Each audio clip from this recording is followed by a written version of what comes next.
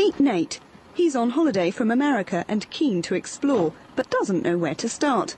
So he's rented a van and his very own tour guide, but it's not quite what you'd expect. I've been all over the world, Brazil, Thailand, and now New Zealand. It's just really difficult knowing exact places and locations to go.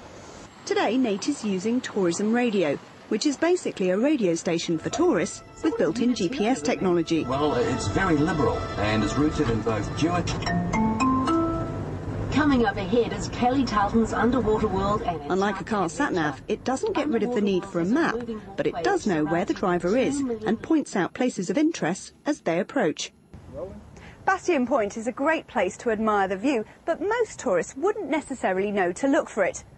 Nate will, although he's half a K down the road. Tourism Radio is already pointing it out and giving him some interesting history. You are now approaching the turn-off to the Michael Joseph Savage Memorial and Bastion Point.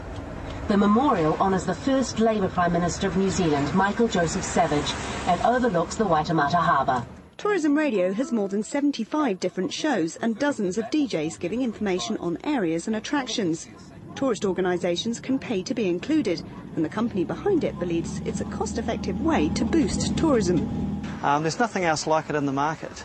We've got a captive audience there, it's all in real time, so we can draw the customer into the front door of these businesses as they are approaching them. Tourists get let down. A lot of the times they go to the wrong area or they eat at the wrong restaurant because they just don't know. They hold their Lonely Planet book and they use that as the Bible all the way to get around the country. This gives really good information, and it's trusted information, and trust and credibility is really important.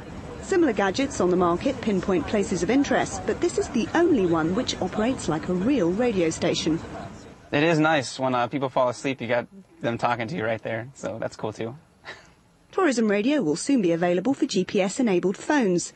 All the benefits of a human tour guide, but you can switch it off when you've had enough.